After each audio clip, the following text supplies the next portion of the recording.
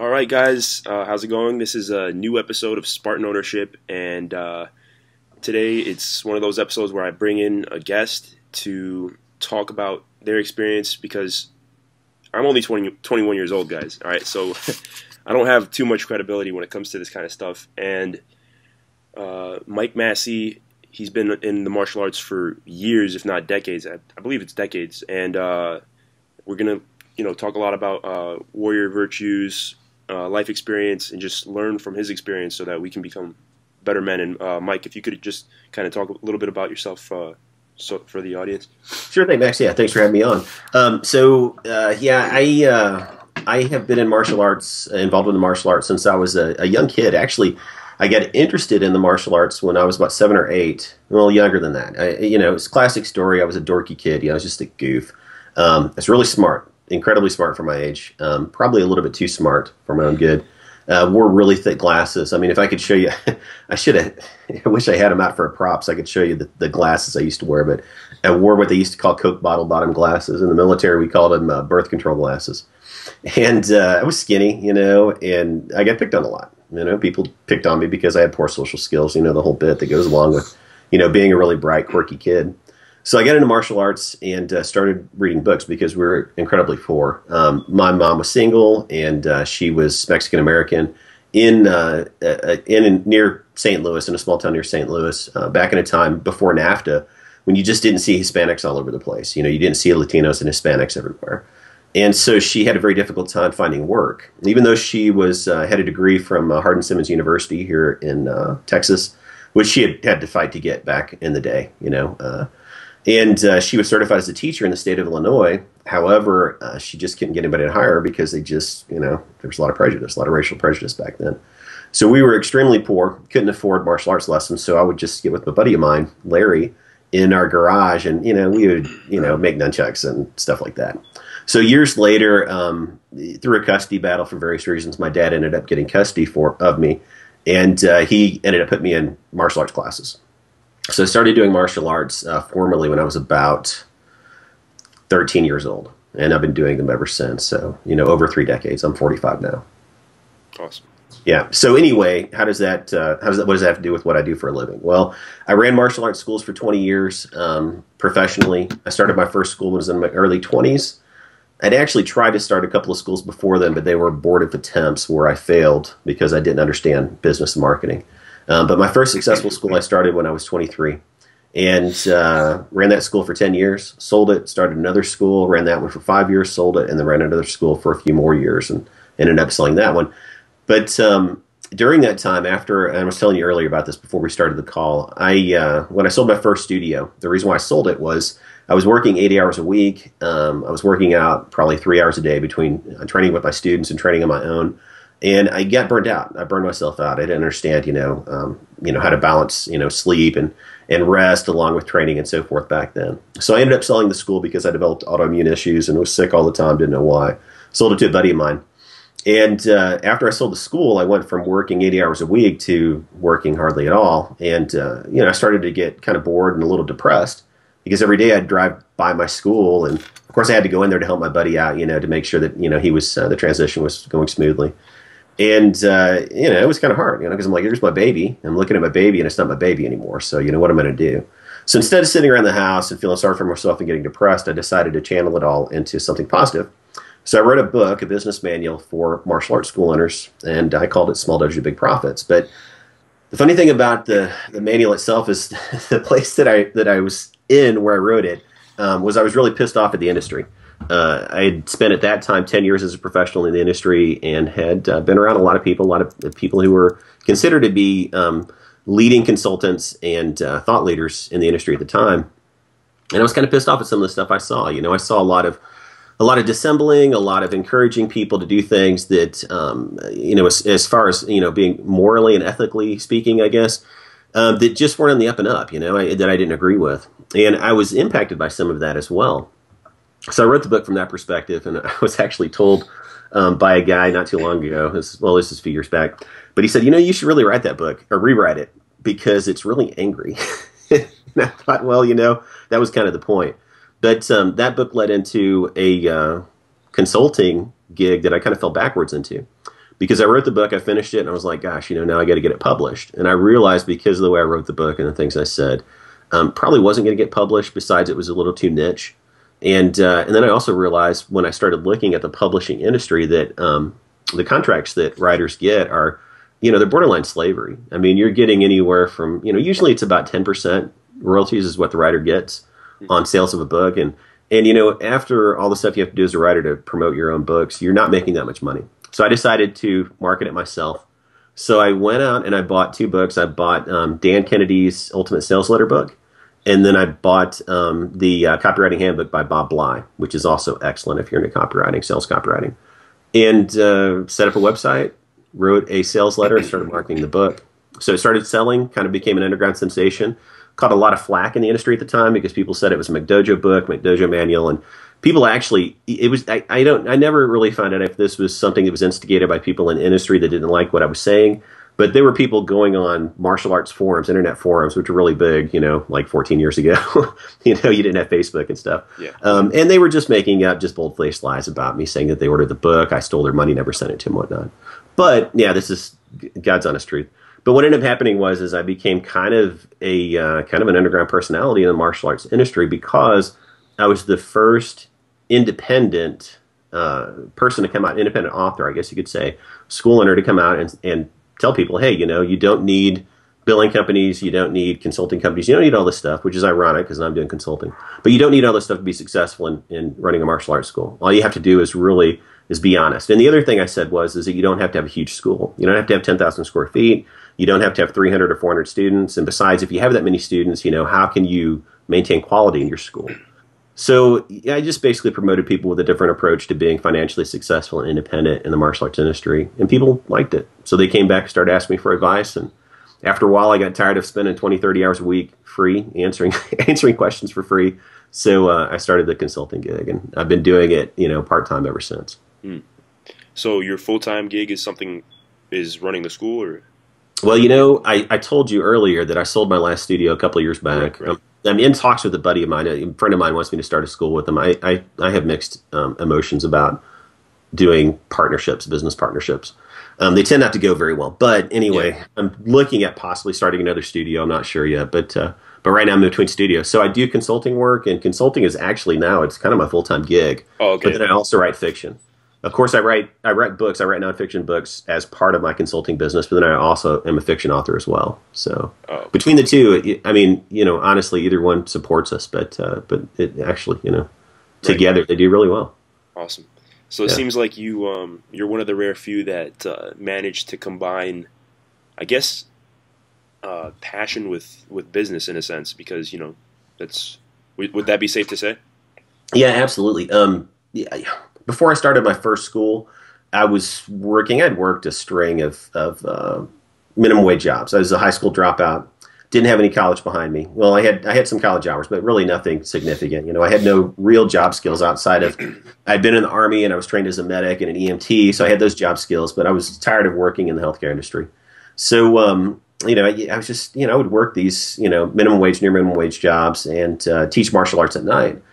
And whenever my job schedule would interfere with doing martial arts, that was my first priority. So I would quit that job and then find another one. Right. And a buddy of mine who ended up getting his black belt under me, he was already a black belt in another system and came to us and got his black belt. But anyway, he had founded his own software company with his wife. And so I was one of his first employees. He hired me probably out of compassion because he got tired of seeing his martial arts instructor, drive these beat up cars and not be able to pay his rent and stuff. And so one day, we sat down after I was telling him about how I'd quit yet another job. And he looked at me and he said, Massie, you know what your problem is? I thought, oh boy, here it comes. He's going to chew me out because he's a little older than me. And he said, your problem is you need to be the guy in charge. It's like, if you're not the guy in charge, you're not going to be happy. And so that was probably the germination. That was the seed that was planted in my head that I needed to start my own business and be serious about it. So that kind of started the whole journey.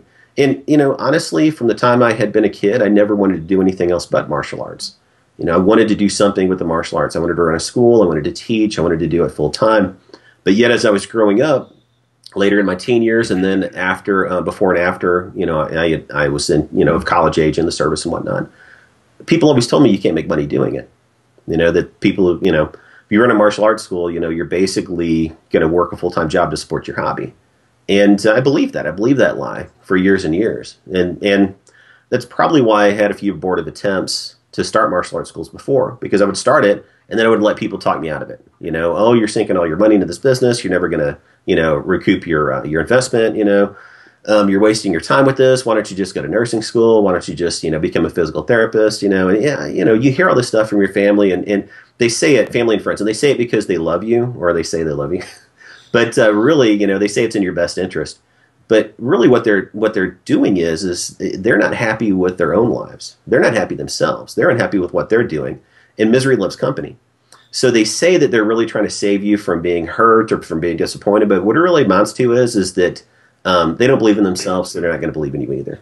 And I finally realized this when I met a guy. His name was Joe, and he was a really nice guy. I had moved to Austin, Texas, because I was living in South Texas, and it's just a very economically depressed area down there. There's not a lot of opportunity or hope. I was living in a town that's in an area that's like anywhere between 40 and 50% indigent in the county, if that tells you anything. So between 40 and 50% of the people in that county are on government aid. So I moved to Austin, Texas, to work for my martial arts instructor's master instructor, who was starting a new studio.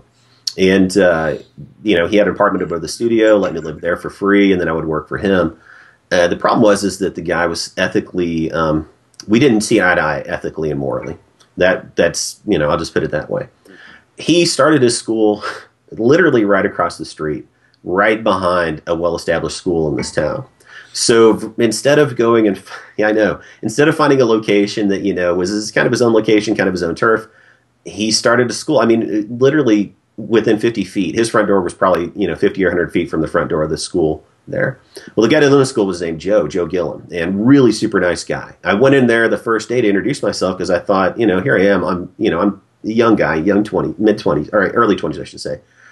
And I'm thinking, wow, this is a really weird situation, and there's a lot of tension here, so I'm going to go try to diffuse it. So I walk across the street, and I bow into the front door, and the guy walks up, and I say, hey, my name's Mike Massie, and, I'm working for Saul, the guy who owns the school across the street. And he gave me this look like, that was just like, oh my gosh, like shock, what are you doing in my school? And kind of took a step back and started blading himself, like a martial artist does, bladed stance, where you kind of turn because you're ready for action. Right. I guess he thought I was going to challenge him to a fight in front of his students. And I said, no. I'm just here to say hi and to introduce myself. I just want to make sure we have a good relationship because I'm working across the street. And so, I don't want there to be any friction. So all of a sudden he's like, okay, so this guy is, little did I know that the guy I was working for had been causing him all kinds of trouble and all kinds of grief. Joe and I ended up becoming friends, and Joe was the first guy I'd ever met who had a successful martial arts studio. He shared, his success with me as far as how he had achieved it. Had anywhere from 125 to 140 students year-round in a small footprint studio, and then worked a part-time job, in the mornings, just kind of for extra income and whatnot. But basically, school supported him, and he lived a very comfortable life, with a small school, by the way. But to me, that was incredible success. So I spent a lot of time talking with Joe, and he would kind of say, hey, if you want to, do this someday for a living, these are the things you need to do. You need to find a mentor, you need to do this, you need to do that. So he kind of started me in that path, and he was the first person that really started building the belief in me, or helping me build the belief that I could be successful financially teaching martial arts, and thank God. I ended up breaking off from the other guy. I quit and moved out and got my own place, and he ended up, that became a feud of its own, which is, not even worth discussing. But Joe was really the guy that helped me kind of start on the path. And within a year from that time, I was running my own studio. Yeah. Awesome. That's actually funny that you say that, because I was working at this MMA gym about a month ago, I think. And right next to it, I'm talking not even like the store next to it, some guy freaking opened up a karate school. And I was like, what? Yeah. I never even introduced myself to the guy, because honestly, it's a mix of like just wanting to leave because, it's 9 o'clock at night and stuff, and I'm closing up the school. But I don't know, it just feels weird. Like, what kind of guy does that, Yeah, it's just really awkward situation. it's interesting because I years later, this is my last studio actually, and it's one of the reasons why I sold it.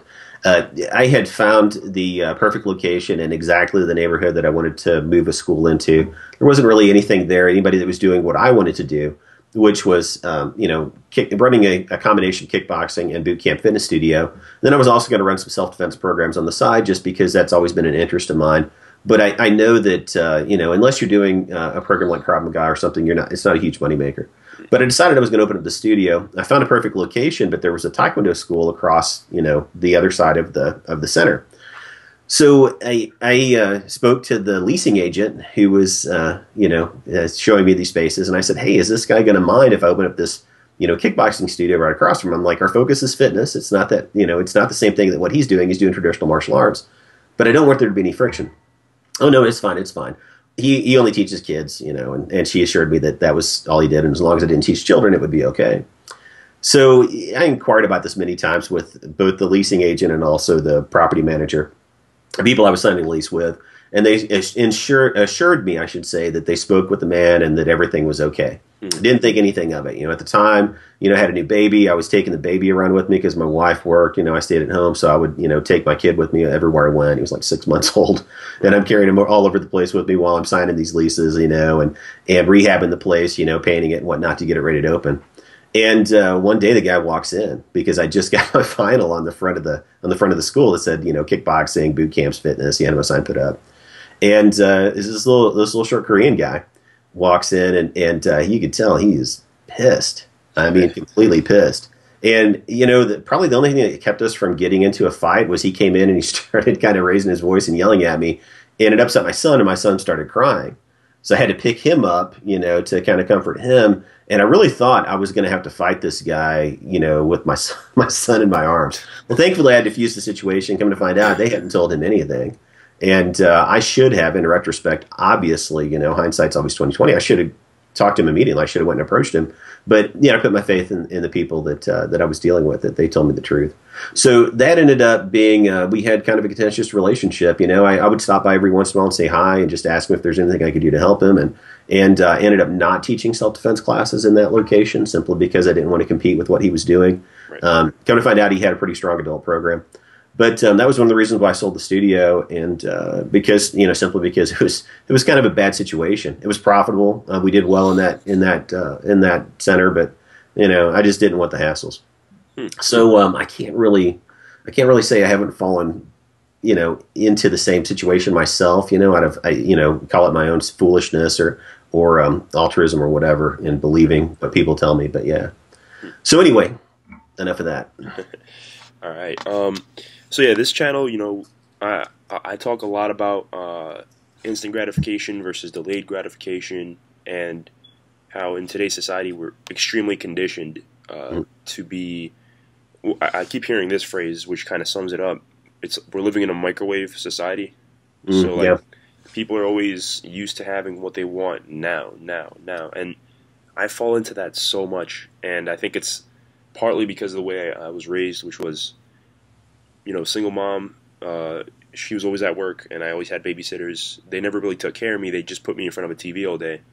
And I grew up kind of passive, just gratifying myself with whatever source of entertainment I could. Mm-hmm. Then I had some problems with pornography and stuff like that later on down the line. A lot of guys struggle with that. Yeah, and 60. I read a not to interrupt you, but I read a statistic that said 60% of the men in the church, the modern church, struggle with that. Yeah, I mean, almost every friend I know uses it. Every friend I have uses it on a pretty regular basis, and it's like a drug. It impacts your brain like a drug. It really does, and like sometimes it hurts, because I grew up around this shit, and guys that are like in their 30s, 40s, they had magazines which aren't the best, but they're not as freaking bad for you as this nonstop stream of novelty and instant gratification, which conditions you even further. Instead of going out and developing yourself socially, developing yourself as a man, you have an endless supply of virtual women in your basement, so you don't even have to change who you are, in order to get a relationship. So we have instant gratification in terms of relationships. We have instant gratification in terms of health. People don't go out as much anymore. They kind of sit around all day and order. They have 20 different restaurants on their phone. They could order any one they want. Goes straight to your door. It's full of grease, salt, and sugar. Then we have instant gratification in terms of wealth, especially with like the welfare society, and also just people being lazy, including myself, and our parents pay for us and stuff. And then we have instant gratification in terms of happiness, endless entertainment, endless video games, endless novelty on YouTube. You could be surfing all day long. And I used to be really bad in all those areas, like, instant gratification in every area. And what I found is, like, it provides a very superficial feeling of contentment that quickly gets replaced with the need for more instant gratification. But the underlying thing is that you're not changing as a man. You're not becoming stronger. You're not becoming more resilient. You're not becoming more worthy of, doing great things. And it's sad. And a big part of that is, like, this feminization of men, because go back 100 years or just look at the World War II generation, and we had guys all over the place signing up to go fight in Germany, and these were young guys. I mean, I can't tell you all the times I've heard about World War II soldiers having signed up when they were like 15 or 16 because they lied to the recruiter. There used to be some really manly men around, and some of them are still alive today, and obviously there's some that are still being raised today. But for the most part, there's definitely a decline in men basically developing themselves and creating those kinds of virtues that will help them succeed in life and be strong. So that's kind of why I started doing martial arts, because it teaches you a lot, especially if you stick with it. Because most people, what I found, even just working in the gym for a few months, most people go in the gym, they come in for like a week or two, maybe even a month, but then they quit. A lot of them don't really stay. But the guys that do stay for a year, for 2-3 years, you really start to see something in them. It's like this, they start to develop like tough skin. And I think that really does impact, other areas in their life. So the reason where I'm going with all this is, what are your thoughts on basically instant gratification, delayed gratification? And you could basically start off by saying, because you said you were in the military, and what impact did that have on your development, followed by all your years of martial arts? Like, you know what I mean? How has that kind of changed your brain? And how has that reprogrammed you a bit? Well, I'll tell you, and I mentioned earlier about my mother and how, we were poor because single mom, she couldn't really find work. And she ended up getting depressed because of that. Here she is, she's isolated, living in a town where most people look down on us. I mean, you can see me, I'm as white skinned as they come, but people would treat us differently because they knew our mother was Mexican. They're Mexican American. And so, she ended up, I guess she had anxiety issues. The doctor prescribed her, Xanax or, some other drugs. And she was undiagnosed diabetic and also undiagnosed bipolar disorder. So she ended up spending most of her time sleeping on the couch when she wasn't, working, the odd, substitute teaching job or what have you.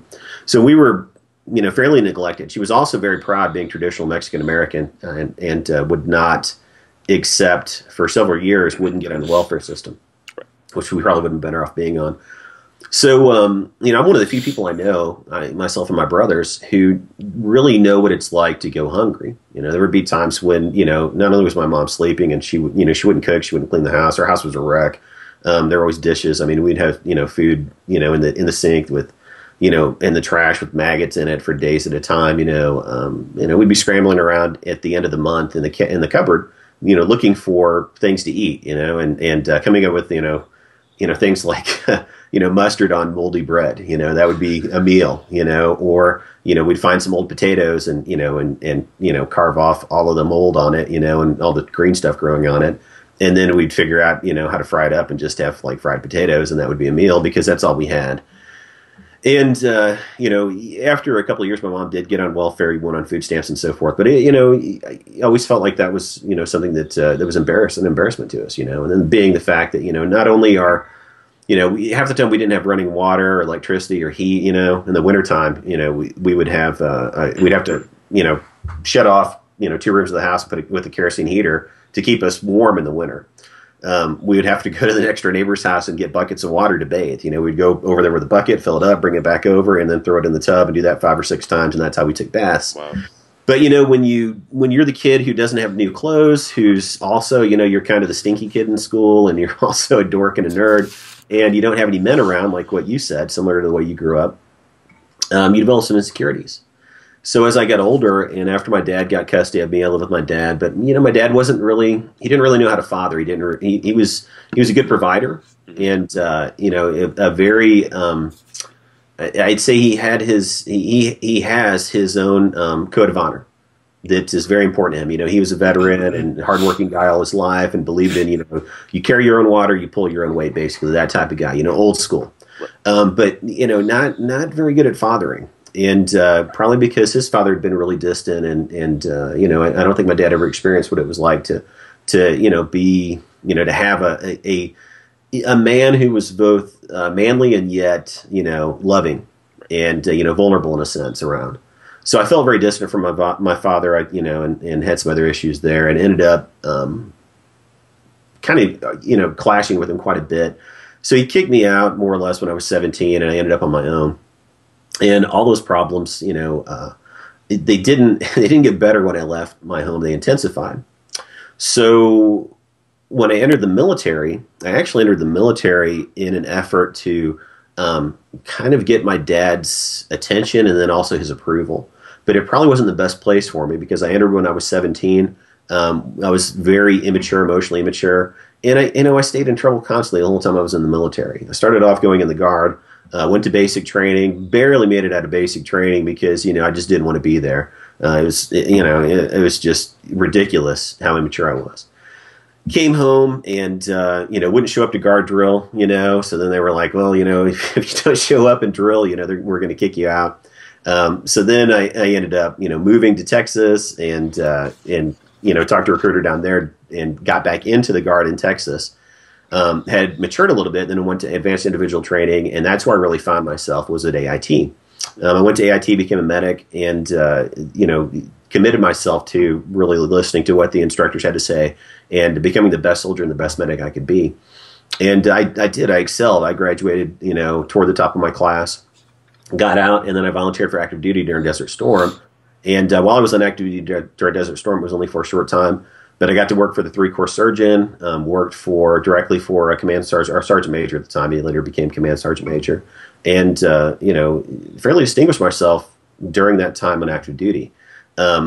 So the thing is that even though I was excelling in my job and what I was doing, I still had all those issues. I had issues with having poor social skills, being insecure about a variety of things, anger issues. I was angry all the time. I like to drink. I drank heavily. I would not pick up a bottle unless I was going to get drunk.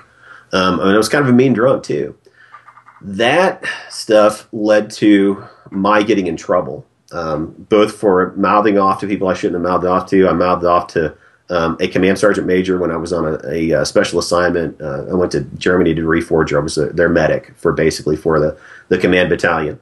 And what had happened was one of my soldiers, that I was taking care of, had come in on sick call, and she had what I believe to be an ectopic pregnancy, which is where the fertilized egg gets caught in the fallopian tube, and it can be life threatening. Right. Well, a couple of guys had taken my vehicle. They'd taken my vehicle that was my medevac vehicle into town to get beer. And I was pissed. So I was looking for a vehicle to try to, take this girl to the hospital, and ran into Command Sergeant Major and failed to recognize him. So he locked me up. He was like, "What the hell is your problem?" I said, "Well, Command Sergeant Major," and I explained the situation. He should have probably chewed me out, I should have been in major trouble, but instead what they found out was the girl was really sick, and I potentially saved her life by getting her medevac. So I ended up getting a commendation for it. That was probably not the best thing that they could have done for me, because what that did was it reinforced my belief that I was special and that I could do whatever I wanted to and not get in trouble because I was so good at what I did and so smart and whatnot. I ended up doing the same thing, pulling the same thing when I got transferred to another unit with my first sergeant, and that was the beginning of the end for me. What ended up happening was is I pissed this guy off so bad, and I had other things going on. I was financially irresponsible, and getting into fights with people that I was rooming with in the barracks, and all kinds of crazy shit that I was doing. He brought me into his office one day, and he was like, "Look, Massey, I'm going to tell you, I don't like you. I think you're a shitbird. And one of two things are going to happen. Either you're going to let me send you home early on an honorable discharge, or I'm going to make sure you get a dishonorable discharge." And I said, "Well, First Sergeant, I'll take the honorable discharge."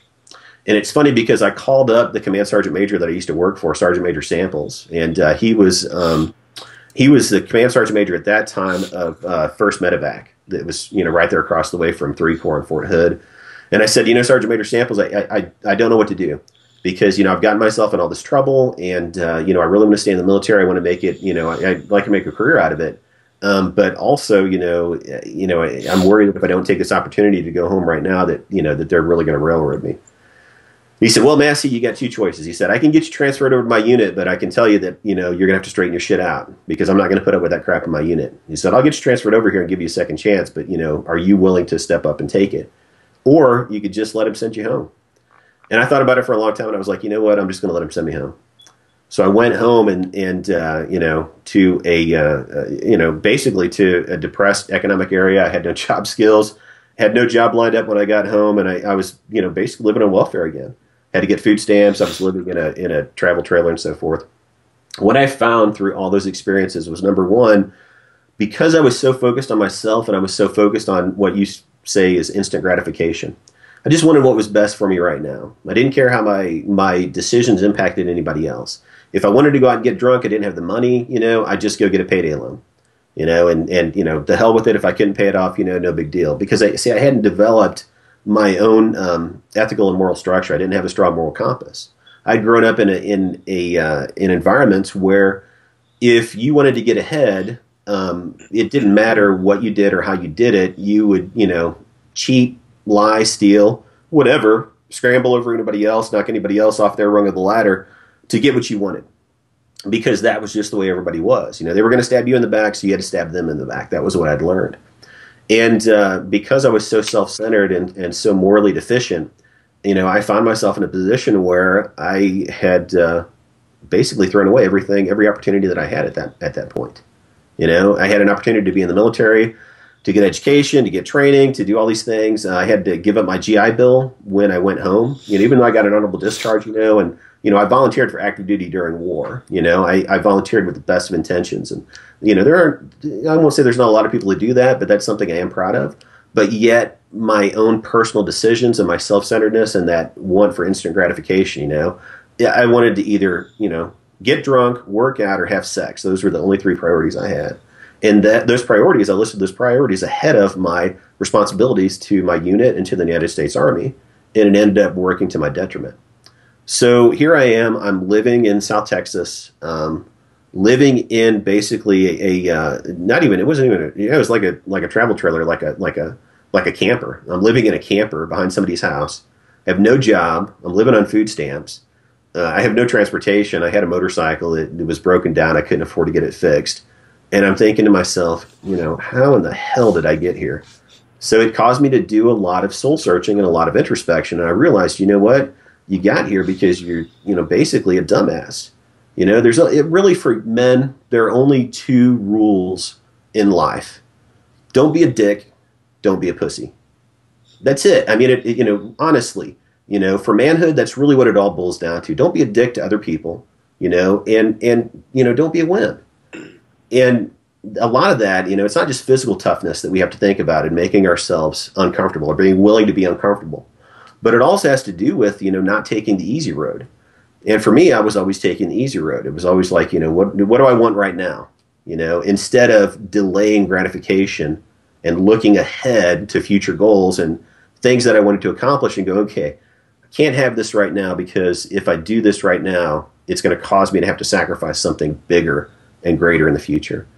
And I think a lot of men that have grown up without having strong fathers around, I think that affects them deeply because if you've never had that example for you of somebody who, who sacrifices, to protect and take care of their family and their loved ones, I mean, I don't think there's anything more noble than the guy that goes into work every single day and works a job he hates, 40, 50, 60 hours a week, and grinds himself down every single day just because he's got a family to support and mouths to feed at home.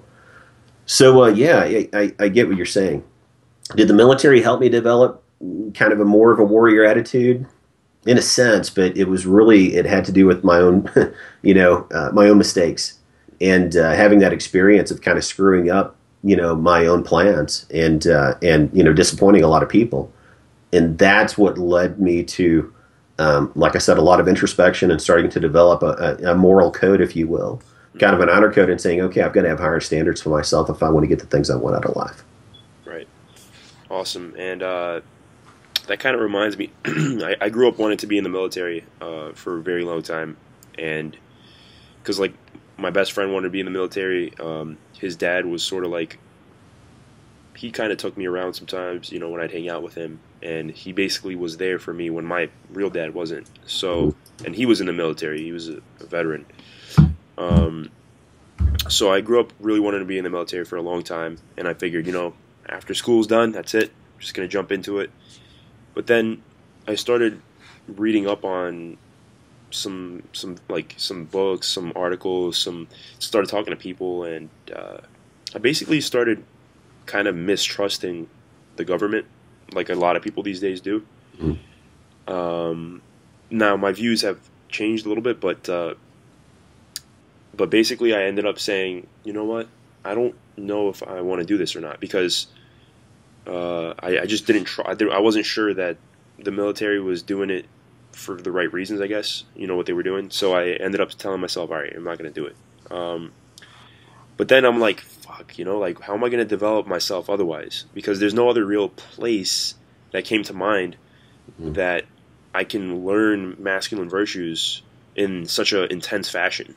Because a lot of people will tell you, like, yeah, to be, these days being a man is such a vague definition. A lot of people could just say, oh, being a man is, being open and vulnerable with your feelings. But it's like, and I swear there's a lot of people that think that being a man is just a social construct and that there's no inherent biological instinct to be a man. And so it's just very ambiguous, very vague, and confusing if you're a guy growing up today with no real role models.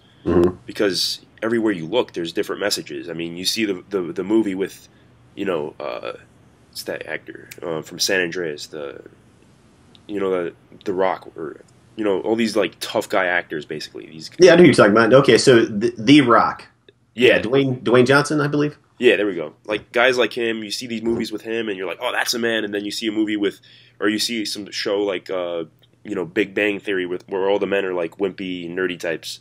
Yeah, I love that show, but yeah, I agree. Yeah, right. And then you see Seinfeld where all the guys are just chasing pussy, and it's like, who is the guy? Like, who do I follow? And I guess what a lot of guys end up doing is maybe nitpicking a little bit here and there, but at the end of the day, I don't think that provides an intense enough experience in terms of helping guys understand what being a man is all about. So I was like, if I can't do the military, what do I do? And that's been on my mind a lot recently, especially because I'm 21, so I could still kind of join the military and get out in time to do stuff. And but then I just figured, all right, I'm gonna choose to stay home. But how do I create this warrior lifestyle where I can truly grow as a man and really be mentally, emotionally, and physically tough? But not to the point where I'm some weird, like you said, don't be a dick about it. And I really like those rules, by the way. I'm definitely going to remember those. And so I'm like, how do I develop a lifestyle that helps instill these virtues in myself? And that's one of the reasons why I started doing martial arts, because if you go do martial arts a few times a week, you're definitely developing a skill set that is mental and physical, and definitely correlates with being a man in the traditional sense. But then I was going to ask you, how else do you feel like men today who don't choose the military as their intense route to manhood, how else do you think, or what are a few tips and tricks or maybe lifestyle ways of living that men can basically create a high degree of just, manly and warrior type virtues? Well, yeah, I have to say, because that's it's a lot to think about. So let's unpack that. Sure. Okay. So first we have to challenge the idea. I don't have to challenge it, but we just have to examine the idea that the military is the place to develop manlike or manly virtues. And that's not necessarily true all the time. I can tell you that the units that I was in when I was in the military, I mostly worked an office job. In the first unit I was in when I was on active duty, it was a very cush job. I actually kind of felt guilty about it. I volunteered to go to a wartime theater, and all these guys are over there in the sand, and I'm sitting in air conditioning. Basically thumbing through TPS reports in a sense. So the next unit I was in, it was a unit that was, kind of, honestly, this was back in the 90s, the early 90s, but the unit in a way was, it was heavily influenced by the feminism. Okay, feminism was starting to creep into the military and into kind of the standards, and then also a lot of policy in the military. So we had a female company commander who, when she came in, she was basically trying to, I guess, establish herself as being a real ball breaker. And then I had, a female in my chain of command, my immediate chain of command, who, just was, really, she was tough. She was just one tough cookie. But what was interesting was a lot of soldiers at the time that I was in that unit felt as though there were double standards between men and women in the military. We had one soldier, for instance, that had gone off to Iraq and had had an affair while he was over there. Well, his wife was cheating on him. He found out she was cheating on him, so he ended up sleeping with another soldier who was over there. When he came back, his wife, which he was trying to get divorced from her, she attacked him with a straight razor and sliced him from here all the way across his face. This guy was a really good-looking guy. He was a real playboy, to tell you honestly. A really cool guy, really nice. He ended up getting in trouble for it. Nothing happened to her. Happened on post, the MPs came, and because of the way that the system worked, nothing happened to her, no charges, no jail time, nothing. This guy had this huge scar across his face and had his career ruined. He got busted from being an NCO to back to enlisted ranks. So I'm not saying that the military you can't find that. Most of the guys I know who have gone in the military, they ended up in like in the Army in 82nd Airborne. They end up in 10th Mountain Rangers Division, any infantry division. You're going to find that kind of camaraderie and that culture of masculinity, manhood, and so forth. But in a lot of units, you won't. So it's I won't say that the military is the be all end all to develop those places. It is a place where you can seek that out and you can find it, but it's not the be all end all place, and it's not the only place. For a person who decides that the military is not their route, which probably, knowing now my psychological makeup after having done a lot of soul searching, going through a lot of counseling and a lot of therapy to deal with my childhood issues of abuse, neglect, and so forth, and then also doing things like taking Myers-Briggs personality tests and understanding, the way my personality works, I understand now that the military probably wasn't the best place for me. I'm too much of an independent thinker and honestly too much of a smartass. That's a lot of what got me in trouble too. And I just couldn't stuff that down. I didn't have the social skills and the wherewithal to stuff that down at the time.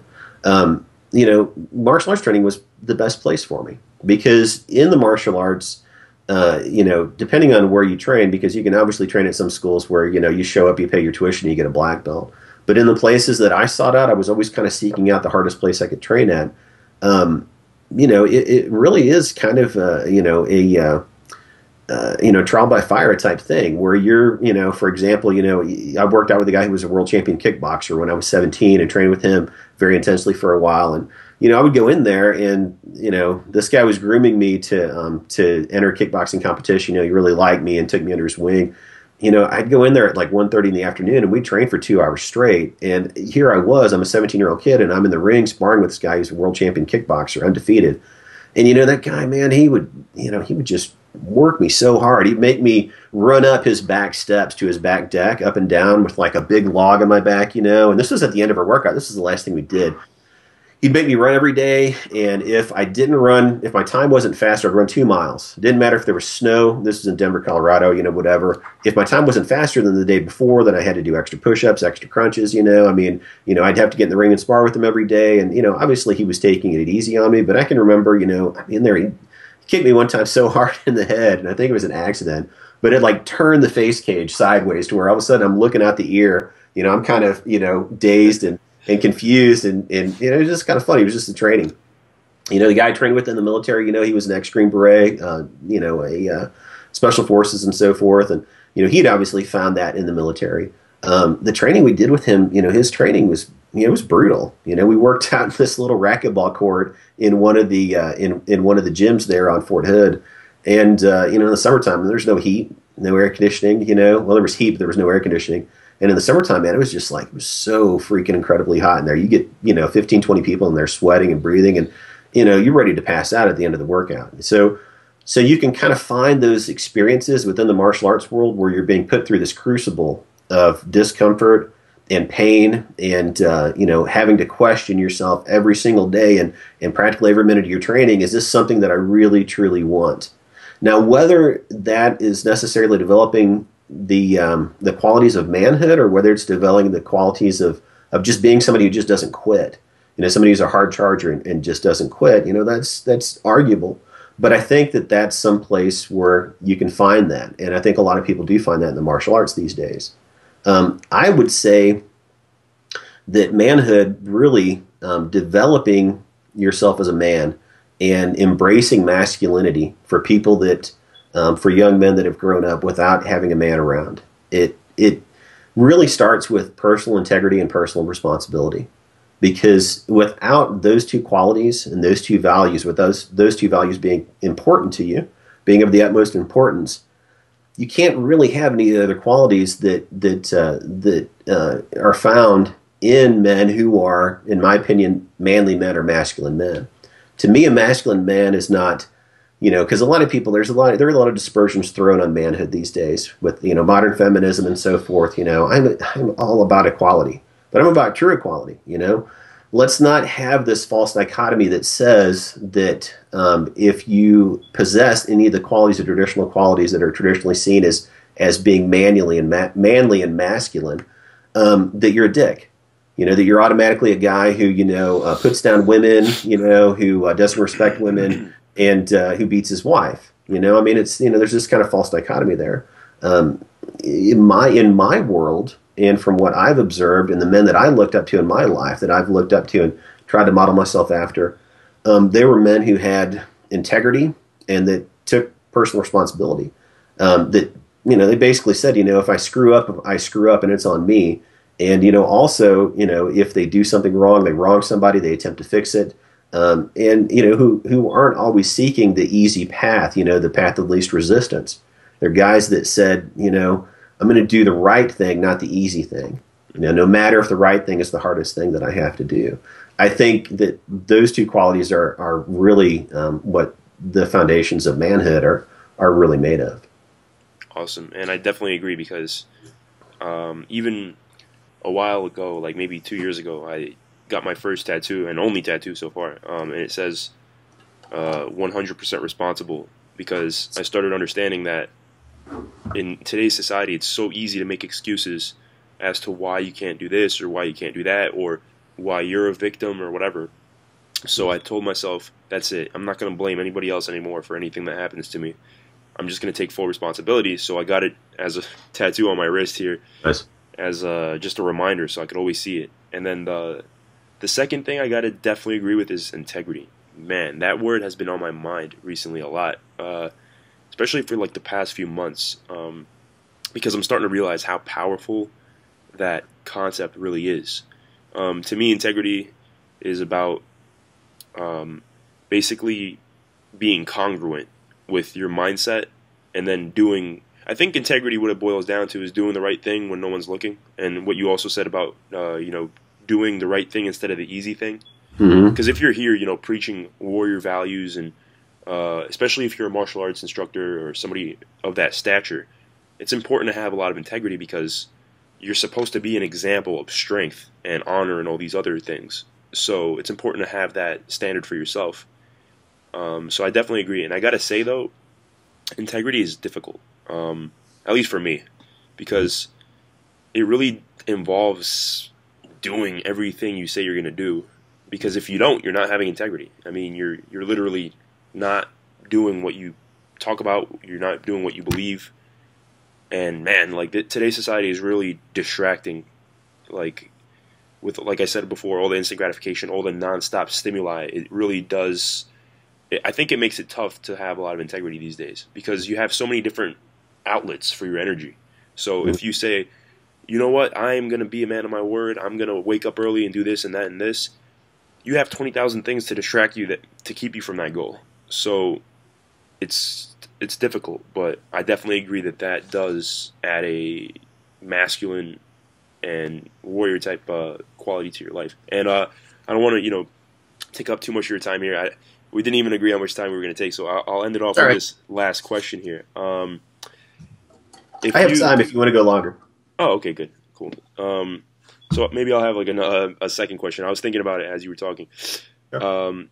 The first one that comes to mind is about honor, because growing up around mostly women, it's really there's not much honor when you look at women relationships. Like it's a lot of emotional bonding. It's a lot of like just talking and having fun and being social. But there's something missing from it that I always notice that you see among other men. And I think that a big thing that's missing is the honor aspect. Because when you look at relationships between other men, there's this sort of, it's like measuring each other, but not really. It's like respect, status, a little bit of fear, reputation, a certain way of acting that makes other men respond to you in a certain way. And I was just reading this book to kind of elaborate a bit further.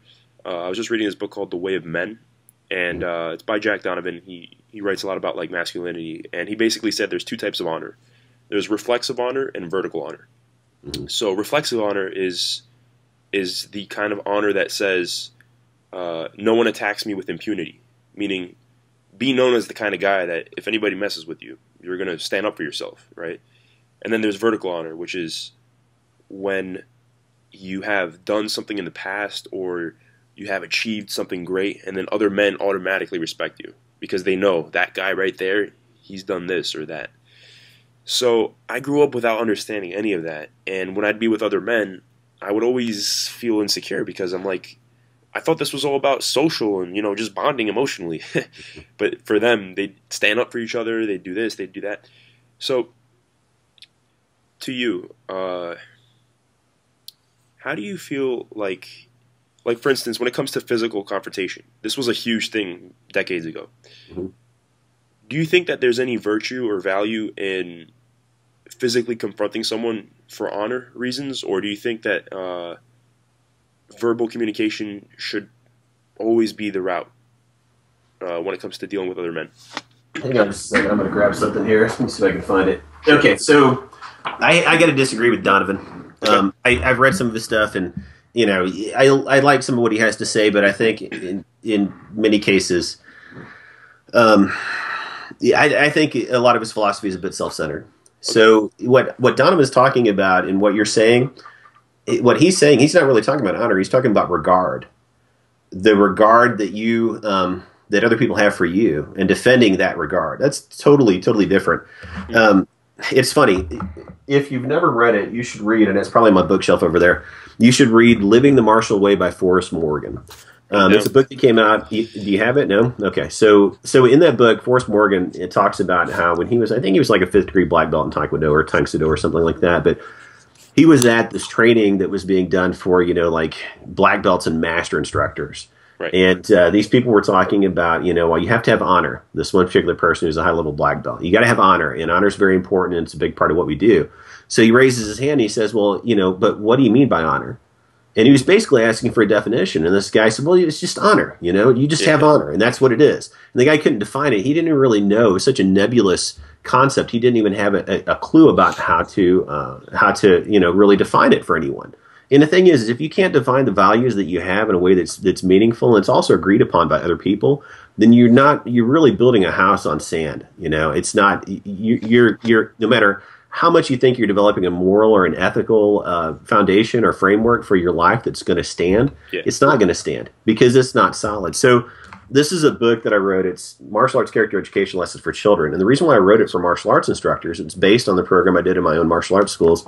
The reason why I wrote it was because so many of the martial artists I knew were just like that instructor that Forrest Morgan talks about in his book, where they couldn't define the values of their teaching. Right. Martial arts always says we teach discipline and honor and so forth. I'm going to get back to your question about physical confrontation. Sure. But for honor, I went through and what I did was I said, okay, well, I'm going to take all these different concepts and I'm going to define them. And, in the book, I talk about honor. That's one of the things that I deal with quite a bit. There's different ones in here. I'm kind of flipping through because I want to give you the exact definition that I gave my students. If I can find it in here. Shows you how long it's been since I flipped through this. Okay, so honor. This is the first thing I do with my kids when I'm teaching them, I'm doing mat chats, whatever, my adult students. Honor is having a sense of right and truth. It's knowing right from wrong and doing what is right. That's honor. That's personal honor. And that's different from regard. The problem with physical confrontation and using physical confrontation as a way to resolve personal or interpersonal issues, I'm not saying that there's not a time and a place for that because, there are some people that the only language they understand is violence. We understand that, all you have to do is turn on the news to understand that. But, when I teach self-defense, when I do self-defense training for people, one of the things that you have to teach people is you have to teach them the difference between you have a social violence and then you have criminal violence. Okay, so social violence is what happens when you go to a bar. A guy's walking along, he bumps into you on purpose, or you actually bump into him and you actually spill his drink, and then he starts to what we used to say in Missouri and Texas, he starts to bow up, and want to fight, right? And then all of a sudden you've got this pushing contest going on, and it's basically, it's like a public pissing contest, a dick measuring contest, and then before you know it, you're in a fight. There's never any virtue in participating in those displays of whatever. I won't even call it manhood. Just those displays of cockiness, arrogance, whatever you want to call it, because there's nothing to be gained from that.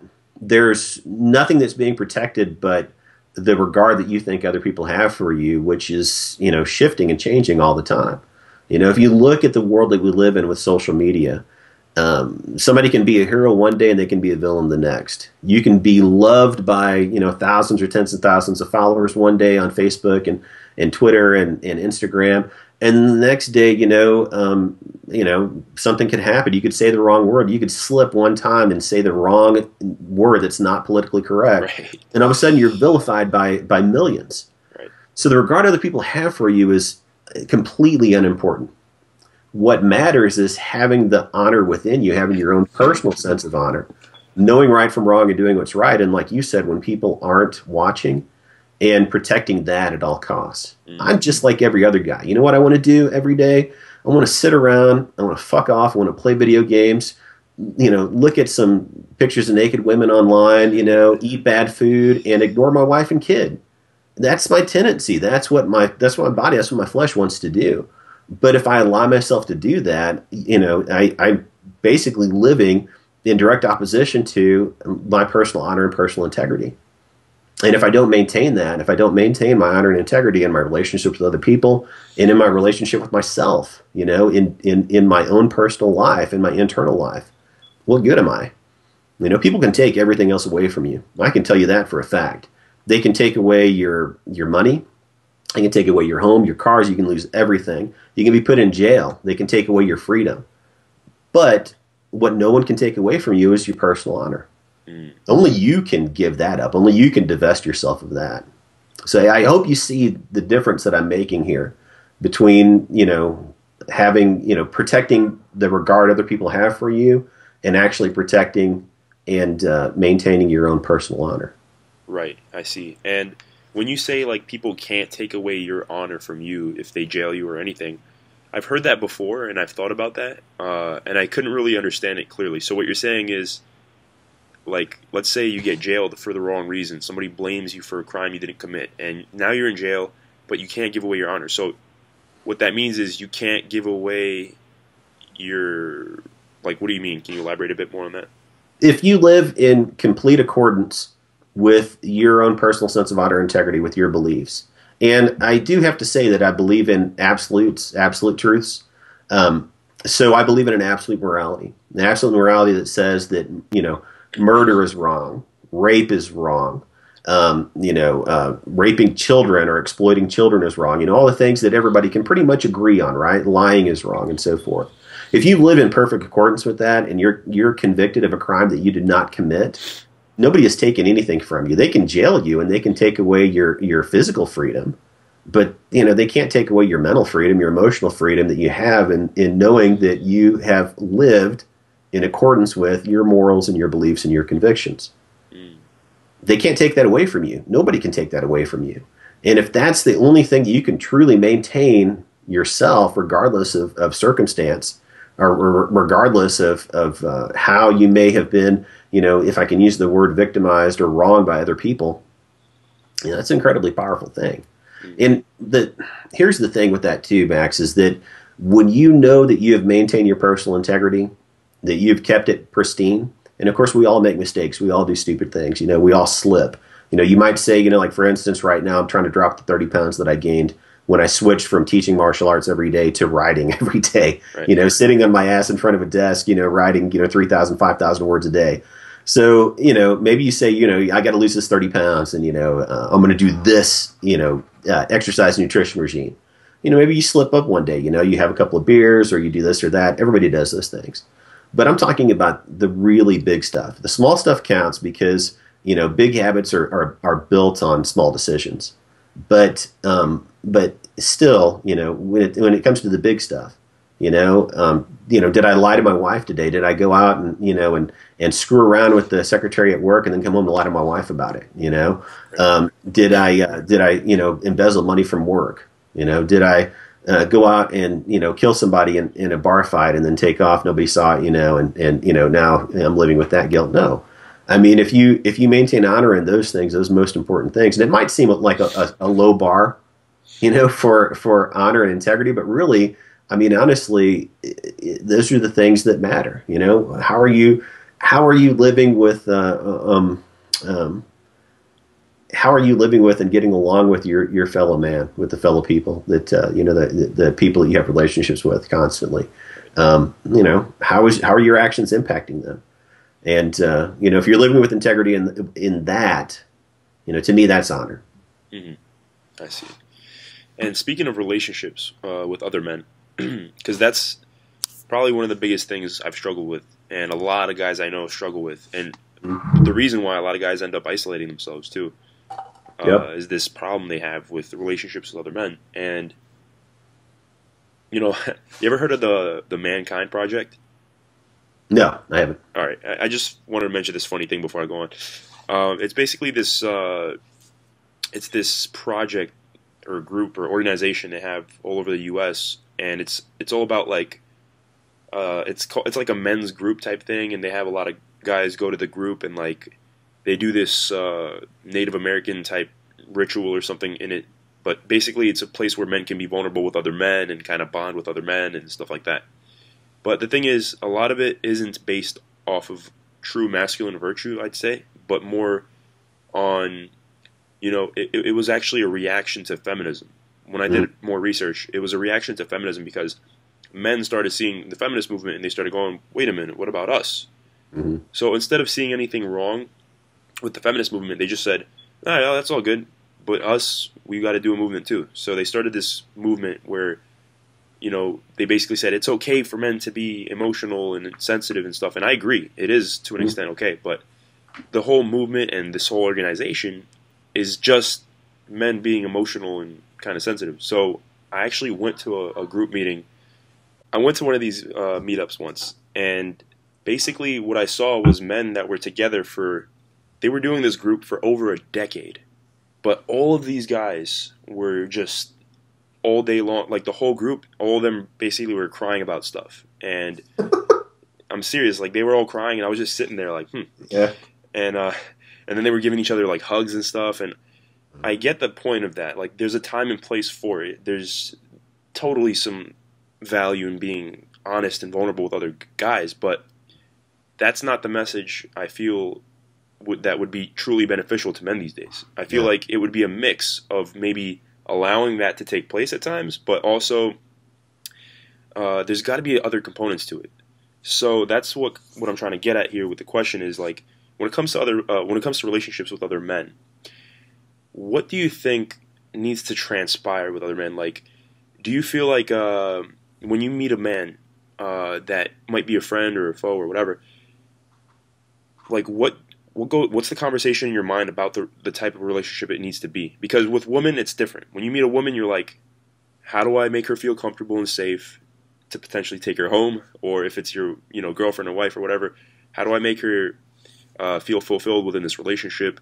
How do I how do I be strong for her to make her feel safe with me when we're going places? But with other men, what do you think are the conversations you kind of have to have in your head about the relationship? Yeah. Well, you're right. I mean, with the relationships I have with like say for example, my wife. My relationship with her is, what's on my mind constantly with my wife is, how do I protect her? How do I keep her safe? Those are and provide for her and for my child. So it's basically provide and protect.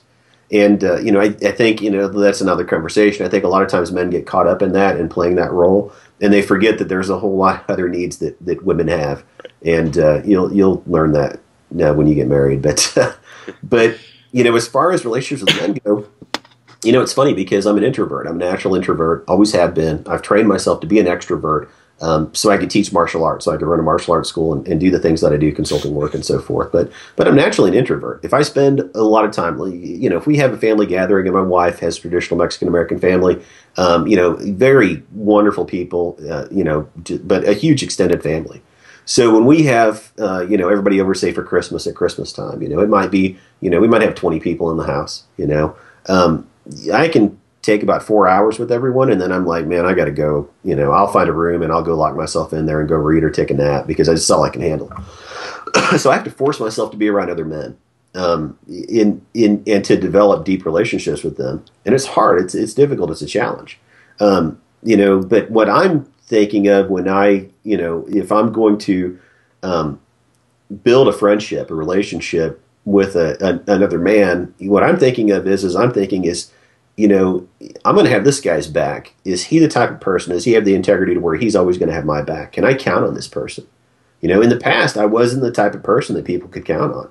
Then I have a reputation for being very flaky. This was when I was a young man.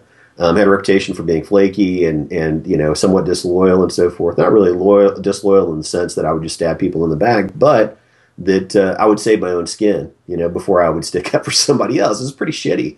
I was not a very good person. And I had to develop, that sense of honor and integrity over time. And the reason why I developed it was develop my school. So if I'm going to be friends with a dude, I want to make sure that dude's going to have my back. Guys always talk about the man code, but man, there really is a man code.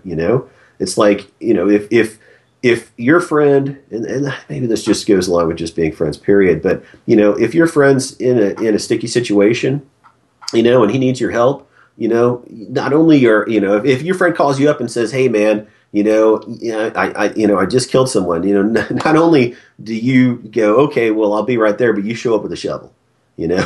That's having your friend's back. Okay, and I'm not saying I would break the law for somebody or anything like that. But what I'm saying is that you go the distance for a friend, for a true friend, and a true friend goes the distance for you. Right. So that's the first thing I'm thinking about. The second thing I'm thinking about is that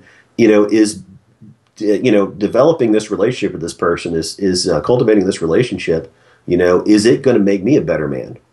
Or is it going to bring me down? Because I can tell you guys that I've hung out with in the past, especially in the martial arts world, and this is kind of sad, but for a while there, I was running with a group of guys and we were trained doing martial arts, going to seminars, doing all this crazy stuff. And it was like every seminar, either we had somebody in or we'd go visit somebody. It was like, okay, training day's over. What are we going to do? Well, there's a strip club right down the street. Let's go to the strip club, And it's like, and I'm sitting there thinking to myself, here we are, we're going to these martial arts seminars, and we're going out and we're, getting drunk and, going out and hanging out, doing all this crazy shit. And I'm like, this has nothing to do with edifying myself as a person and making me a better martial artist. This is just irresponsibility. It's childish irresponsibility coming out. So I had to break away from all those people. Say, I'm not going to do that shit anymore, because it was hurting me and it was hurting my relationship with my wife. So that's the other thing that I'm going to look at. And then the third thing I'm going to look at is how practical is it for me to maintain this relationship? And see, that's where a lot of men fail. Is when friendship gets too hard or becomes too much work, then they stop. Or they're like, you know what, I'm going to back off, or, whatever. My good friend, Jim Mahan, who is, he's retired from the infantry. He was a Army Ranger instructor, served 3 tours in Iraq, actually got injured. He has like titanium rods in his spine, still does jujitsu, still teaches martial arts. He's really good about making sure that he maintains the connection with me, because he knows that my tendency is to like back away or to, even just forget to be in contact with people. I'm really bad about maintaining, those relationships and connections. So, if, I go Didi Mao on him, and I'm not around for a while, he'll text me or he'll call me up, say, hey man, just call and check on you and stuff, and he's kind of taught me to learn how to do those things myself to maintain a relationship. But, the thing is, you were talking about guys sitting around all day, crying and shit like that. Yeah. In these men's groups, I'm like, I've experienced that before, I went to a church men's group, that was all about, different things, recovery and so forth. And what it became is just a bunch of men, sitting around, complaining and bitching, go, oh, well, my wife hates me, your wife hates you because you cheated on her with 6 different women, or, I can't stop, doing this, looking at pornography, whatever, and it's like, well, you can stop. You're just refusing to stop, because you like it. You like that more than you hate the pain of what it does to you. And so, you got to ask yourself, it's like, do you think that like the Spartans or the guys who, blazed a trail across the West, or the Crusaders, do you think any of those guys sat around all day crying and giving each other hugs? They didn't have time for that shit. They were doing awesome, epic shit. They could, now I'll tell you, like with my friend Jim, I can tell Jim anything. Jim can tell me anything. We can talk about just about anything, but we're not going to sit around and cry about it. Right. If I tell Jim something and I'm feeling a little bit too sorry for myself, he's gonna be like, maybe you just need to buck up. Maybe you just need to, pull yourself up by the bootstraps and just quit bitching about it and just do what you got to do. Right. That's the way healthy male relationships work. That's the way healthy male relationships, work to make you a better man.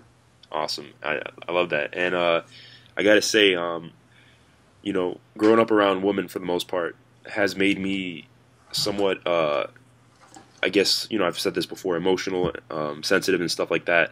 So when I was younger... Nothing wrong with that. Yeah, there's nothing wrong with it per se. But the thing is, when I would meet other guys, I would try to bond with them on like a very emotional kind of level. Like, as in, I'd meet a guy and I'd be like, I'd start being very open and honest and vulnerable, which is good to an extent, but I wouldn't take into account all the other stuff that was going on, like what you were talking about.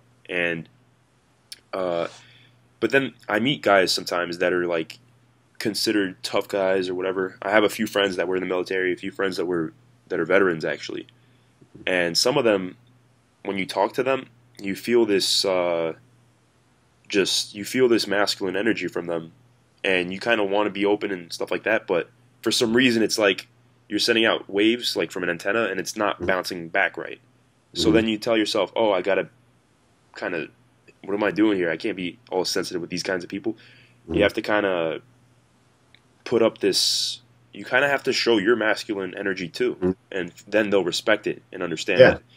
Yeah, you definitely have to get respect from people, I will say that some of the most masculine guys and the toughest guys I know are also some of the guys who are the what I would call, what we'd call as guys, that's the coolest guys. Mm-hmm. I would say not necessarily sensitive in the sense that, they're like Woody Allen sensitive, fuck Woody Allen, he's a pedophile. Right. But I hate guys like that. But just the guys who are that type, who are basically they're reflecting an idea or an ideation of manhood that's based on pleasing other people and pleasing what's politically correct versus being who they really are. But I've known a ton of guys who are just tough as nails. I mean, just freaking tough as nails. Guys who are like MMA fighters and trainers, guys who are ex-military and special forces, guys who work in, the oil field industry, which is an incredibly tough industry. I mean, I could go on and on and on, who are people that, they act like guys, they like the same things everybody else likes, they like, roughhousing and looking at beautiful women and drinking fine whiskey and smoking good cigars and all the things that, dudes like. But then at the same time, you can have a real conversation with them. Right. You can sit down with them. And there's a time and a place for that. And it's not when you first, when you first introduce yourself to a new group of guys, you shouldn't be bearing your soul. Because number one, you don't know if those guys are even worth you bearing your soul to. But the second thing is, it's just kind of just too much. It's inappropriate, for a lot of guys, it's going to show a neediness that, that's going to turn them off. Because, if there's one thing that, most men hate, it's, somebody who's needy. And, to be frank, I mean, no woman wants to be with a needy guy either. No woman wants to be with a needy, weepy guy. No matter how much they say, they watch rom-coms and whatnot, and they say that, they love, oh gosh, man, I'm trying to think of the guy, Paul Rudd, who's hilarious, right? No matter how much women say they want to date Paul Rudd, they really don't. They want to date Jason Statham. Right. It's the truth, You don't see Jason Statham breaking down and crying and crap like that, I mean, I couldn't picture him doing it, There's nothing in what, in my mind, what I think of Jason Statham being that would ever, that it could ever see him, sitting around, in a book club, an Oprah book club, crying about reading, The Help. Right. It's just not going to happen. So. Yeah. And what came to mind as you were saying that was that men don't want to meet a guy that's needy and like all emotional and stuff, because to them, they tell themselves, maybe on a subconscious level, that this guy is probably not going to be able to get my back, yeah, exactly. Anything, and stuff like exactly. That. Yeah, or not only he's going to be able to get my back, but that I can trust him to have my back. Right. It's the same thing with guys that snipe other dudes' women. Mm-hmm. No guys wants to be around a dude that's going to constantly be sniping the other guy's women. That doesn't have a sense of boundaries about things like that. Mm-hmm. It's the same thing. A lot of it has to do with mutual respect, but a lot of it has to do with self-respect too. Mm-hmm. Is this guy self-respecting enough to stand up when he needs to stand up? Because that tells me that I can rely on him, and that's important. I think that's also why a lot of guys, that are, in elite military units that go to war and so forth, they develop some strong bonds with their fellow soldiers is simply because, you're going through hardship. And anytime you go through shared hardship with other men, there are going to be strong bonds there. And they're not bonds that have to be discussed or talked about, but they're there because it goes back to just knowing, we went through hell and I know this dude has my back. Right. That seems to definitely be a key component when it comes to relationships between men. It's this practical that, and it's funny, like it's really different, with men than it is with women. I mean, it really is, because you don't put that kind of standard on women when you're with them. Like, I have a girlfriend right now, and I would never expect her to have my back in a confrontation. I would not even dump her if she runs away and calls the cops or something. If I'm in a fight, I probably wouldn't be that mad about it.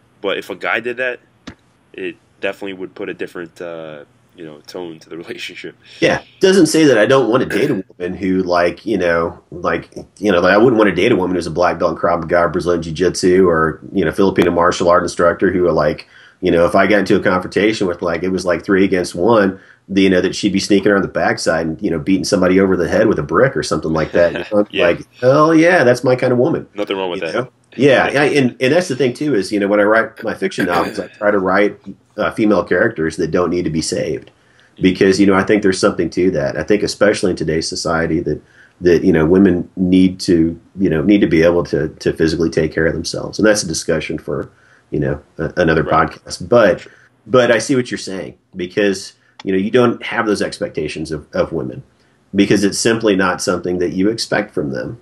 As a man, you expect that from other men. Yeah, like could you imagine Jason Statham, yelling at his girlfriend for not getting his back in a fight? Yeah, right. Yeah, that's Yeah, not going to happen. I don't think that would really play well in the theaters either, would it? exactly. Although in It's today's like, climate, I might be surprised. I don't know. It's kind of borderline abuse, really. Right. Yeah, and the thing is, I really, here's the thing. I don't really have a problem with feminism per se. It's really the modern interpretation of feminism that has been so harmful to men, masculinity, and manhood in Western society. And a lot of that has to do with the fact that we live in a society that's way too comfortable.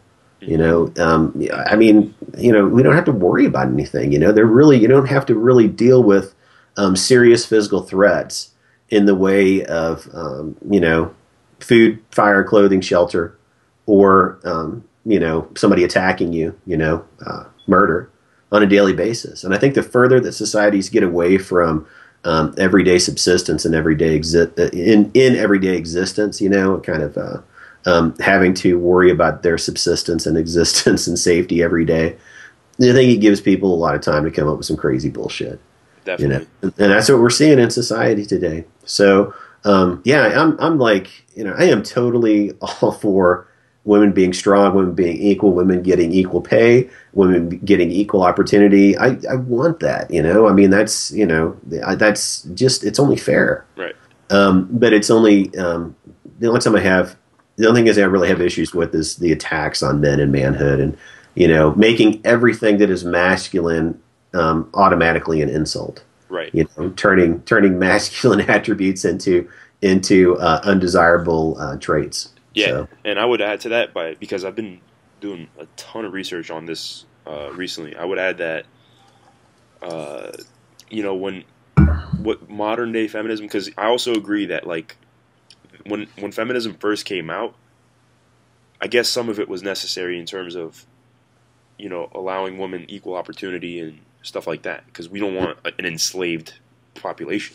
But but modern day feminism, I feel like it's really pushing towards making women less and less feminine and men less and less masculine until we kind of come to this Androgyny. Exactly, and I feel like that's extremely destructive in so many ways. And not only it just messes up with common sense. It doesn't take into account biology, and it also, imagine all the sex lives ruined. I mean, imagine all the couples that because a big part of having, I believe, and based off research I've been doing, a big part of having a good relationship and sex life and stuff, which is a big part of human relationships, if you take that into account.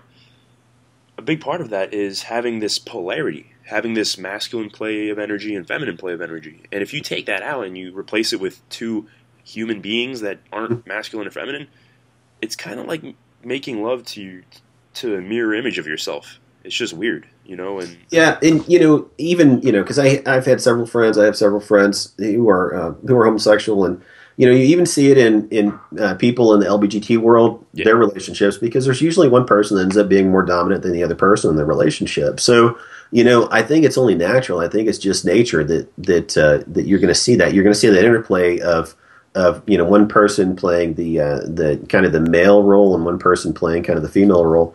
And I don't want to I guess you say talk about that too much because I'm not an expert in those relationships, but I think it's just natural. As far as masculinity goes, I mean, it's pretty obvious to anyone who has half a brain and who is not trying to push an agenda that men and women are different. My background is in health and medicine. My degree is in allied health. My undergraduate degree is in allied health. And physiologically speaking, anatomically speaking, men and women are incredibly different. Our bodies are different. We're typically, and I'm talking about the mean or the median. I'm not talking about outliers because there are always outliers between the sexes. But we're capable of different things physically. We're designed for different things physically, we are psychologically different. Right. So I think to deny those differences, those natural God-given differences, is to deny reality, to deny truth. And you know, I think you see a lot of that nowadays in the multi-genderism, that Right. type of movement, the gender identity movement. Right. You know, it's gotten ridiculous. It I mean, really it is. really is, isn't it? I mean, no wonder young people are so confused, Right. and no wonder they're so conflicted about so many different things, because they're being told that you can be anything that you identify with. Right. You know, I even saw something the other day where somebody was identifying as a cat. And they What? say, you know, it was the weirdest thing. I don't know, it could have been fake news. You know how the internet is these days, but that's just kind of the level of bizarreness it's come to. And while it's a free country, and I believe in personal freedom, and I think that people should be able to live any way they want, I think if you have two consenting adults, that if they want to get married and they want to live in a marriage relationship, you know, I have no right to tell them not to, or that they can't, or to try to pass laws that tell them that they can't live the way that they want to live. You know, that's what free will is all about. But on the other hand, trying to enforce, you know, your own particular beliefs about gender and identity, and double standard equality type of philosophy on people, just because you got a bone to pick, that you have a beef with a particular gender, or with traditional marriage, or what have you. You know, I think it's wrong. It's just as wrong as somebody using their religion to try to tell someone that they can't, two consenting adults can't be in a marriage relationship together. So Yeah, and I would definitely add to that by saying I also agree that if you want to, be like, if you want to identify as whatever, fine. But the thing is, the problem lies in it becoming this normal state of affairs in in today's society. Like Caitlyn Jenner getting the freaking Woman of the Year award or whatever, and getting an honor trophy from like ESPN. yeah, there was That's one of the men's magazines. It was either Men's Health or Men's Fitness, when they did their Man of the Year awards recently. One of the the people that they chose for a Man of the Year was actually a woman, a female, who she was undergoing gender reassignment, but oh my god. basically hormonal. She had only gone to the point where she had taken hormones, but hadn't yet done gender reassignment surgery. You know, it's a crazy, mixed up world. That's so Um, weird. yeah, but the thing is, and here's my take on it. Yeah. That person who won that Man of the Year award or whatever, yeah, I don't have any right, nor do I have the inclination to go to that person and tell them that they're basically they can't live that way, that they can't live the way they want to live. I have no inclination, no right to do that. Nor do you have the right or inclination to take away from their happiness, their personal happiness. If they feel like that pursuit is going to make them happy, then they have the right to pursue that, and I don't have any inclination to stand in their way. Moreover, it doesn't affect me personally, any of my personal life. I think many times people in the men's movement and the kind of that you see out there that are talking about masculinity and talking about the attack on manhood and so forth, I think many times they make themselves victims, in a sense, because they take that upon themselves. Nobody can make you feel anything. Nobody can, as I said before, people can't take away your sense of personality. It's the one thing they can't take away. Nobody can make you feel anything, less of yourself or less of a man or whatever, unless you allow them to do that. It's a personal choice and it's a personal decision. Right. So I don't have to feel any less of a man because somebody decides to go through gender reassignment. It doesn't affect me in the slightest. And, so I'm like, fine. Yeah. It's their life. Let them live it the way they want to live. Yeah. I totally agree. Like if we have no right to say go in and tell somebody how to live their lives and enforce it on them per se. But the only point I guess I was trying to make earlier was like, but if you start putting it on media everywhere, and then all these little kids see it, like you were saying, they grow up confused and they're like, what the hell's going on? So that's the point. That's an issue that I think parents have to deal with. It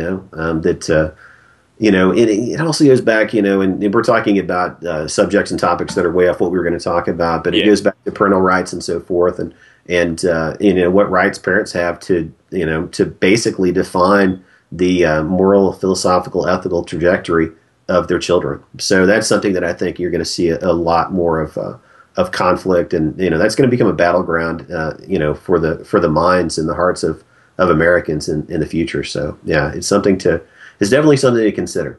Yeah, I guess what this all kind of sums up in a sense is that the brain is extremely changeable, and if not, you got to take extreme responsibility, I guess, over what's going on in your brain and in your children's brain, Mm-hmm. because if you don't, there's so much things that can go wrong. And I guess this is a lot of what we were talking about is like, due to certain circumstances, we grew up with certain problems, and then now we have to kind of work hard towards reinstilling certain values and virtues. And it's all at the end of the day because how changeable the brain is. We're not born knowing it all. We have to learn these things, and that's why I'm here, contacting you and trying to learn, because I know for a fact that you're someone that understands those kind of values. I've seen your videos, I've seen the content you put out, and the fact that you chose to mix martial arts with your business obviously shows that you're kind of on that wavelength. And yeah, so I really appreciate the talk. Yeah, absolutely. I'll end it, and then I'll have like a chat with you for a minute after this. I'll edit it out. Okay, sounds good.